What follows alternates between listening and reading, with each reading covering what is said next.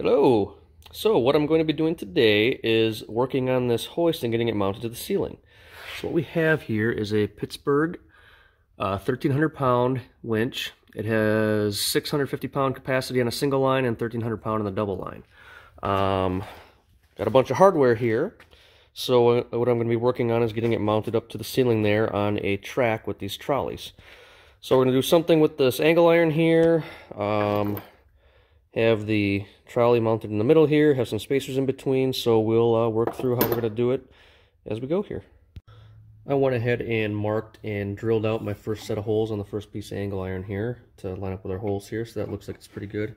The Harbor Freight winch actually came with some mounting bolts here that are going to work perfectly for this, so we'll go ahead and get those started in here to make sure that everything lines up the way I want it to.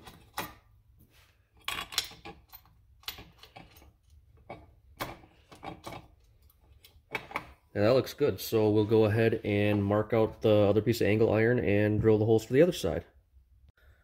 So here's how I'm going to mirror my holes from one piece of angle to the other. So I've got my one that I've already drilled. I'm going to take it, set it on top of this piece of angle I've got sitting on the corner of my workbench here. Get our edges lined up there. Take my 1/2-inch centering punch. Let's go with my 1/2-inch hole I have there. Go ahead, set that in there gently, make sure I'm all lined up. Take my hammer, give myself a nice dimple there. Okay, now we'll go ahead and do the other side here quick.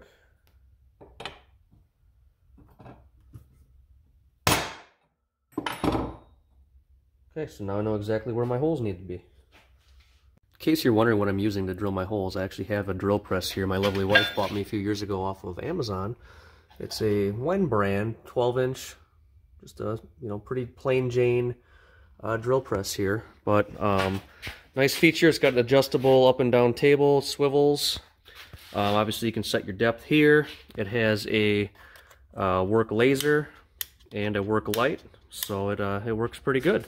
1/2-inch chuck, a little bit underpowered sometimes if you're trying to drill through some really thick steel or something like that, but for the most part you can work your way through it, and it's worked well for me so far. Alright, I went ahead and drilled my other set of holes here, my other piece of angle iron, and we're going to see if our holes line up here now. I went ahead and flipped the winch around so you can see what I'm working with here. So let's see here. First glance, everything looks good. Alright, that one's threading right in, and look at that. We're all lined up. Alright, now I'm not really going to crank those down yet. Now we're going to figure out what we want to do with our trolley and our spacers and all that sort of thing. So stay tuned. Slight change of plans here. So I'm thinking that messing around with all those spacers is going to be just kind of a big pain in the butt. So what I'm going to do is, found this in my scrap heap there, just a piece of round bar stock. I'm going to drill out the center hole on each trolley. I've got 2 trolleys, a little bit bigger. Slide that bar stock through, and then weld it to the trolley. And then I will use that as the spacer in between here to help, keep everything rigid. So I think I'm going to do it that way. I'll check back in a few minutes. Alright, so I went ahead and I drilled out my center hole bigger there on my trolley and cut down a piece of that bar stock, and that looks like that's going to work rather well there. I haven't welded it yet, but I set that there, drill through, and use my 2 bolts through there. I think that'll work just fine to keep it from sliding back and forth. So I'm going to go ahead and make up the other one, and then I'll catch you guys back up. I've got both of my spacers made. I've got both of my center holes drilled out here. Now it's time to figure out where I want my holes to be on the trolley. So I'm going to go ahead and mark those out. It'll be something about like this, and then I will check back when that is complete. Alright, I got my 4 holes drilled for the trolley there. Looks like everything lines up pretty good on that one. Everything lines up pretty good on that one. Now we'll go ahead and mirror it on this piece. Alright, I got all my holes drilled. Now we're going to put everything together here and do a test fit. We'll go ahead and get our bolts in, just like we had them before.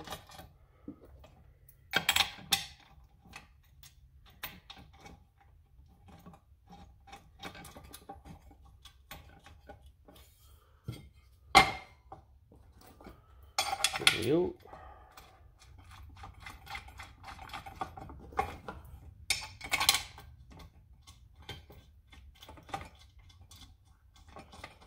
Alright, let's get our snugged up here.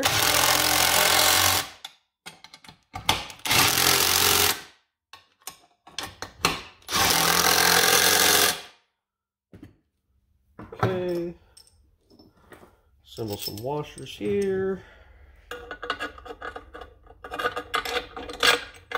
We'll do it without the without the spacers for the moment here, but we'll get there. It looks like our holes are a little snug there yet. I'm just gonna go grab a drill bit in so I can ream those out a bit. Stay tuned. Alright, I went through and I just reamed out the holes really quick from both sides using my drill here. So now the bolts slide right through all 4 of them. So that's looking pretty good. There we go. Right, now let's do a test fit with our trolleys.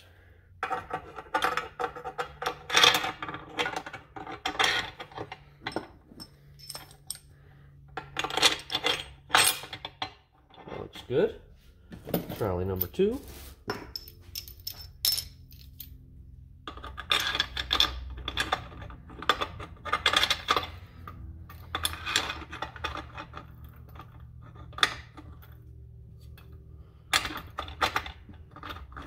That one's still a little snug, so I'll just go ahead and ream that out a little bit more, but it should be in good shape here. So next step will be to go ahead and weld our spacers into the trolleys there.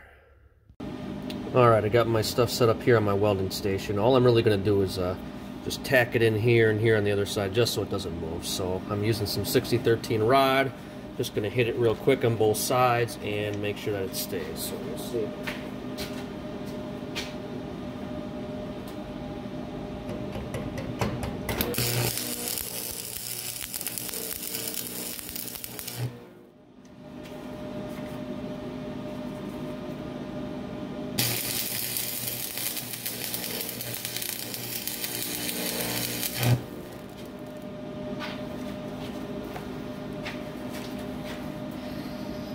And that should be all we need. We'll go ahead and do the other one, and then we'll meet you back at the table.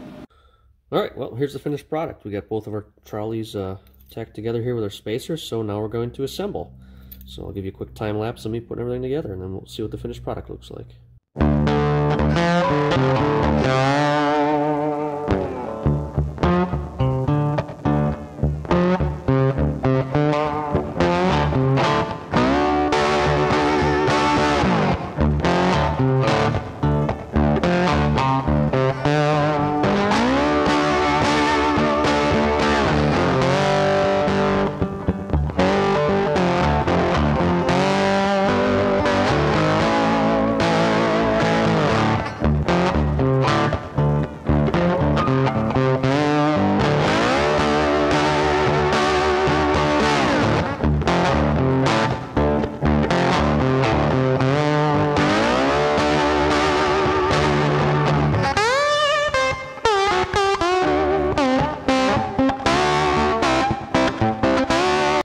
Alright, there we go. Everything's all put back together, ready to go. Everything seems to be rolling as it should. Solid, not going anywhere, so we're going to go ahead and put it up in our track. So here's where the hoist and trolley is going to go, up here in this track. You can see I've got it bolted right to the rafters there. I use these structural screws to run it right into the rafters, so everything should be nice and strong. I've got rafters every 2 feet here, so there's support every 2 feet along the way. So let's get the hoist up there and see how it works. I didn't film me struggling to get that up there because it isn't light. So here's where we're at. She's up there, it works. I'll show you how it moves along here. Rolls along nice and easy. So that's good. So now what we're going to do is run that track all the way down to the other end there. So I've already snapped a line, you can see up there. So we're going to have a time lapse here of me running the rest of it. So a little trick I figured out when I was putting up the first one is these little brackets actually came with the hoist kit, and they're actually taller than what the rail is here. So since I'm alone, I'm going to be able to put up this 10-foot piece by myself. So what I'm going to do, or what I did for the first one, is I took this bracket, up there with the one piece, and I took some of those screws I was just showing you, and I bolted it right up there to the rafter, and that way, right in the middle, that way I can get it up there pretty easily, really balanced, get it to where I want, or close to where I want it, and then go over to the other end, and I'm able to slide it in that bracket to get it right up snug to the previous rail. So that's what I'm going to do all the way along here.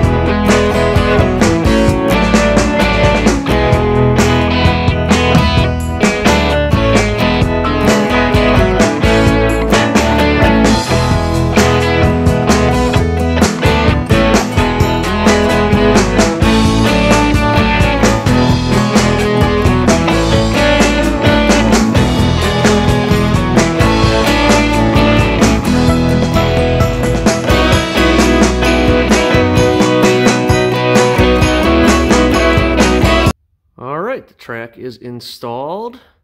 Let's see how she slides. Not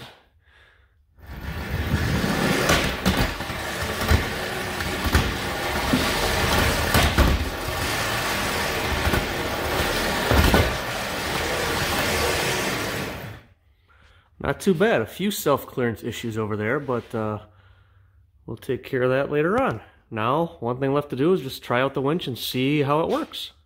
All right, we got our winch plugged in and hooked up to the back of my sled here, and let's just see how she lifts it.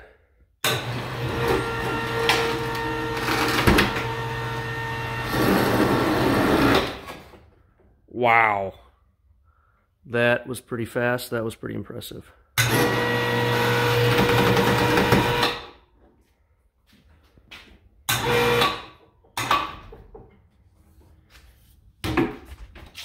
That'll do. Thank you for watching. Hopefully this helped somebody out.